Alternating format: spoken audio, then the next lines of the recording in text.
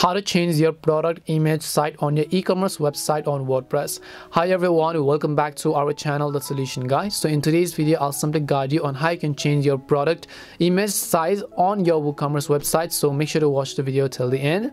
In order to change the product size on your WooCommerce website, it's very simple. All you have to do is first of all go to the products tab, go to all products. So maybe you're trying to create a new product, right? So I'll just select add new over here, and then what I will do is I'll just select a product image. So I'll click on set product image. I'll just select a file over here, and then I'll choose a specific file that I want to add as my product image over here.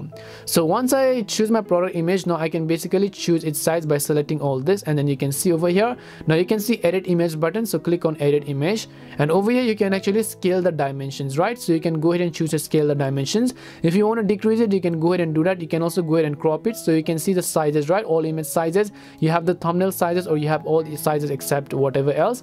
And then you can go ahead and simply choose to select a specific size, and then just click on the back button. Once you've done so, just click on the save product image, and the image product will be successfully changed. And that's all it takes to change image product size on WooCommerce. We hope the video was really helpful, and if it did help you, then make sure to leave a like and subscribe to the channel. And if you have any more questions, feel free to leave them down. Thank you very much for watching, and see you in the next video.